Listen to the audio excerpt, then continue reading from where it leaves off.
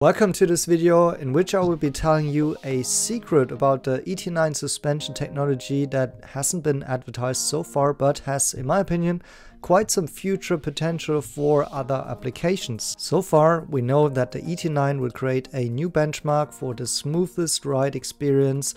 This suspension is more advanced than anything that is out there on the market. At NIO Day, we have seen NIO even going out there and mocking Maybach for the fact that the NIO ET9 suspension is so much more advanced. And in that test, we have seen the abilities, for example, balancing champagne glasses while driving over obstacles, demonstrating the comfort it can create. And then NIO CEO Li Bin risking his life, demonstrating the abilities to balance out the car when the tires blow up at high speed, so demonstrating the safety features that this suspension is bringing. And aside of that, some fun applications like juggling a ball or moving the vehicle chassis according to a film being watched inside of the cabin, demonstrating that this suspension also has creative and fun applications. So NIO is bringing this technology with a company called ClearMotion into the ET9, and that's a company invested by NIO Capital, but also, as I've learned, a long-term partner by NIO already for some years. It's actually an American company, but with locations in Germany and in the UK.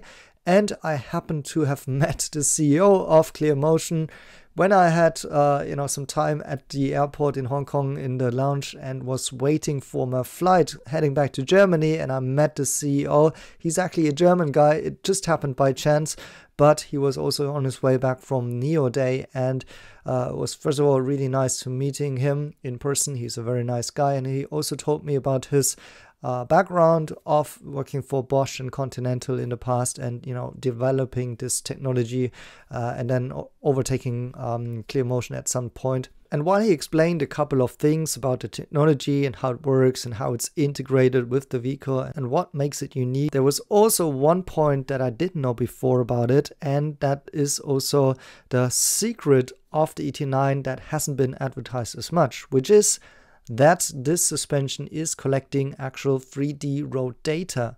As the suspension works to even out any road bump, it is super precise, and it's almost like a normal person's foot on the ground with its nerve system, so feeling every bit of the ground and then reacting to it in milliseconds and adjusting the suspension, and with that, eliminating any road bumps if you want. Well, it turns out that this is kind of collecting a real footprint of the real world, a 3D map of the road conditions wherever a car has driven, and this is creating an entirely new road and map data that has not been available as of today.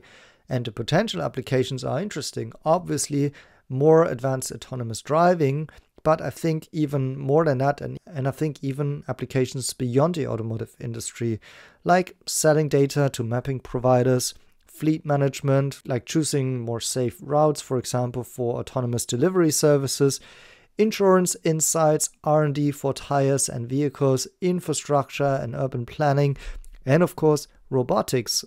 Because in the end, the car is just its robot feeling the pavement of the roads and is creating this 3D world. So overall, I was excited to learn about this insight and the kind of R&D outcomes that NIO is achieving with bringing such technology into the cars, and then possibly at some point it's trickling down into other models as well. So let me know in the comments, do you think of any other applications for this type of data and what can be done with it? Thanks for watching. See you in my next videos.